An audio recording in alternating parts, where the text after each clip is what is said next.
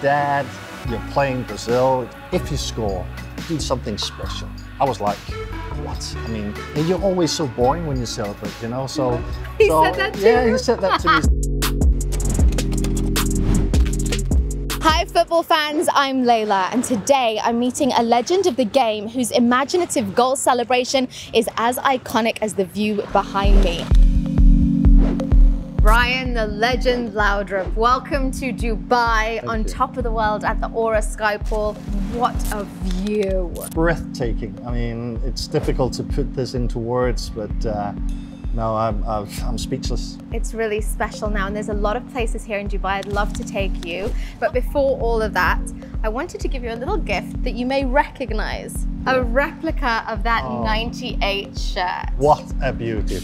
I mean, that brings a lot of memories back to me, I have to say. I mean, 98 was something that stands out for me. Being in France and playing all these great teams was something I had dreamed about since I was a young boy. If you can walk us through this incredible goal.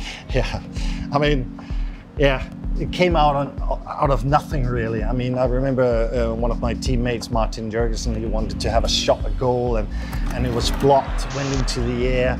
And I think Roberto Carlos thought at that moment, no, I have to do something spectacular here. So he made a scissor kick and actually missed it. And it just fell right down, you know, to my foot. I just felt in that moment, I was so confident that I knew that if I hit it immediately, the goalkeeper won't stand a chance. And it went straight into the top corner. And I was like, oh my God. And then we saw a celebration as iconic as the goal itself. Tell me, was it planned? On the night before the game, my son phoned me up and he said, Dad, you're playing Brazil. If you score, do something special.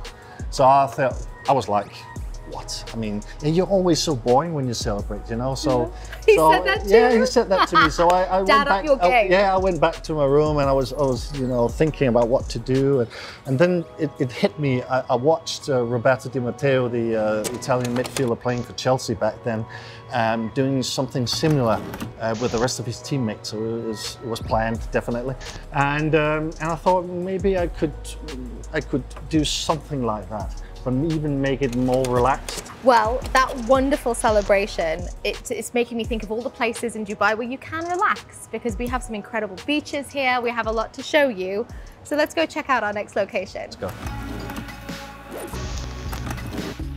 We were teased with this beautiful view from Aura Sky Pool, and now we're here. West Palm Beach, Palm Jumeirah. What do you think? Oh, I think it's stunning. Do you think Denmark can go all the way? What are their chances this year? It's a good question. I think, you know, with Denmark reaching the semi-final in the Euros and now playing this cup, I mean, they have got a tremendous team, I have to say, a great manager. They hit the balance between experience and raw talent, which is quite unique.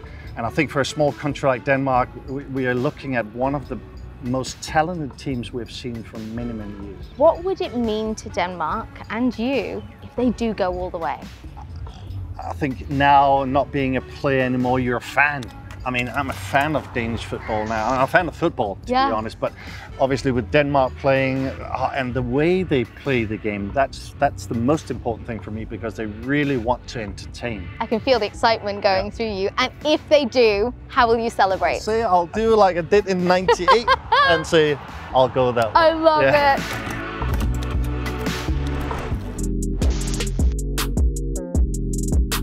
So Brian, here we are in our last location. We've celebrated Dubai's spectacular views, we've seen your iconic celebration, and now we're walking right where fans from across the world will descend for the biggest event in world of football. Speaking about fans, you can actually feel them, see them in front of you. I mean, from various parts of the world, celebrating. Now Brian, I must ask you, because I know you've played in front of fans and cultures from all across the world, and as we stand here and imagine this place full, are there particular fan groups that you loved playing in front of? I have to point out that the Danes, you know, the Roligans as we call them, they will be out in numbers, I have to say, and we'll be celebrating. And now that you describe yourself as more of a fan, not playing anymore, how did game nights go down at your place? I enjoy it with my wife. I enjoy watching all the details, you know, the tactics, the spectacular, you know, technique, and that's the way I love it. It's a very pundit way to watch it. Nobody talk to me, I'm focused. Absolutely focused. I love it. Well, now that the tournament is just around the corner, it's time to say goodbye from the Ain Dubai. Thank you so much for everything.